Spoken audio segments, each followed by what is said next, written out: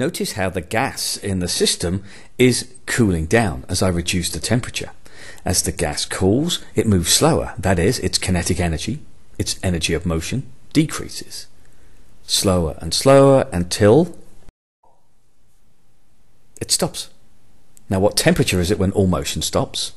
Minus 273 degrees centigrade, which we're going to call 0 Kelvin. Okay? So why would you bother using Kelvin?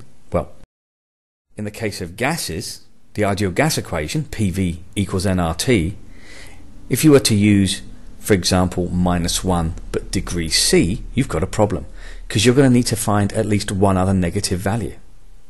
Now, what about pressure? Well, pressure is to do with how hard and how frequently gas particles hit the side of a wall. That's always going to be a positive number. Volume?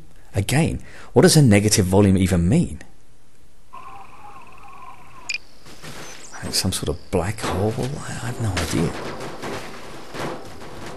N is a number of moles. That has to be a positive number.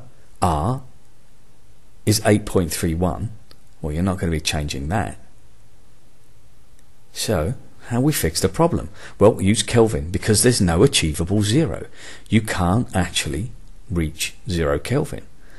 So you're not going to have any zeros or infinities, and also you're not going to have any negative numbers either, so no problems there.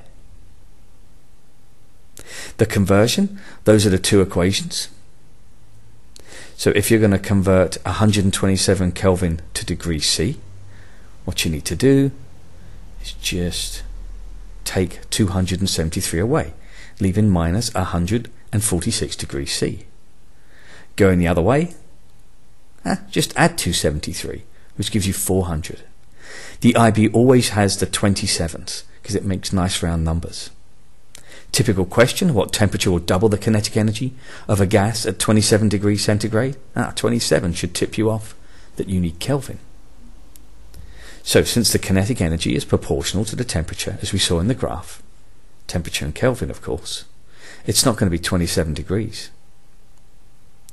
Using our conversion, let's turn the degrees centigrade into Kelvin.